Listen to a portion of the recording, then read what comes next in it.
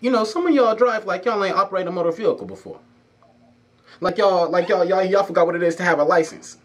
Y'all went to the DPS, got your license, and y'all forgot how to operate the vehicle. What's going on? Okay, for instance, why am I whipping it down the highway, right? I'm whipping it. I check my mirrors. You a mile behind me. Seconds later, I'm still whipping it, and you right in my behind now. I said seconds later, I'm still whipping it, and you right in my behind.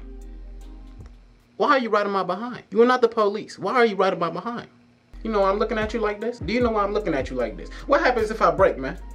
What happens if I feel like suddenly brake checking you? Do you got insurance? Do you got Geico? You got Wells Fargo? Do you have Wells Fargo?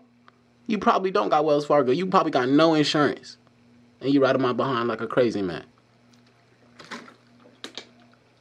So once I do break, you know what happens? I'm gonna collect my coins. You're gonna be sitting there broke. I'm here for the cash.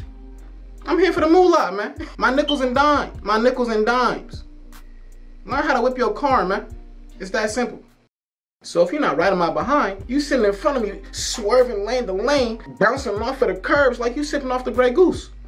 Like you just had some Henny in you. In fact, why are you on the road if you just had some sauce in you? Oh, but I'm never sipping. I'm never off the liquor. What's really going on, bro? Quit swerving. You not in the club. You not.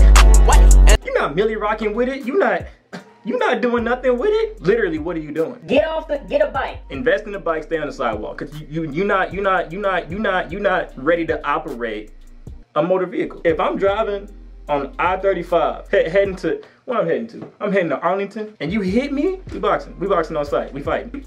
Put your hands up. Put your hands up on the middle of I-35, cause you. So now I'm gonna have to feed you in the hands. Now I'm gonna have to feed you in the hands. You finna get this work. That's on my mom. I don't put a lot of things on my mama, so at this point, I'm being serious. Yeah. Yeah, you can put them up.